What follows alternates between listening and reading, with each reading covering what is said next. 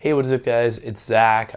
Just a quick update. I know I've been gone for a while, but I'm back in when I get some more videos coming.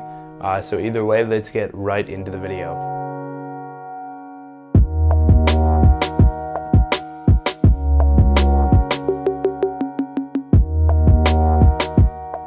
Okay, so the ingredients you'll need to get whatever it is off of your device would be a hair dryer. I use this one. Some rubbing alcohol, and honestly it doesn't matter what percentage it is, and some toilet paper, and about 15 minutes to get it all off. Okay, so start by plugging your hair dryer in, and then with your hair dryer turn it on to medium heat and medium cool, and just start in one corner of the sticker. From there you can move around, but just peel it up and see where the sticker wants to go. Then after another minute you should be able to start to peel up the sticker. Just go slowly and make sure not to rip it.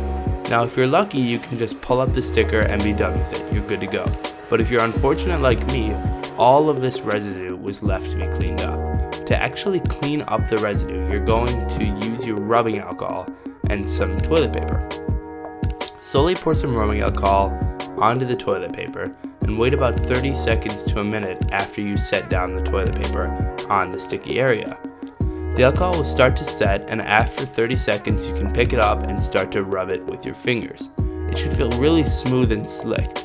You're gonna have to repeat this process about 5 times before it starts to look good, and eventually you can just pour onto the toilet paper and rub the toilet paper into the residue.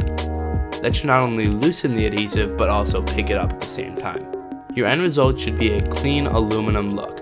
I hope that I've helped you guys out, and as you can see here, the Mac is looking pretty clean.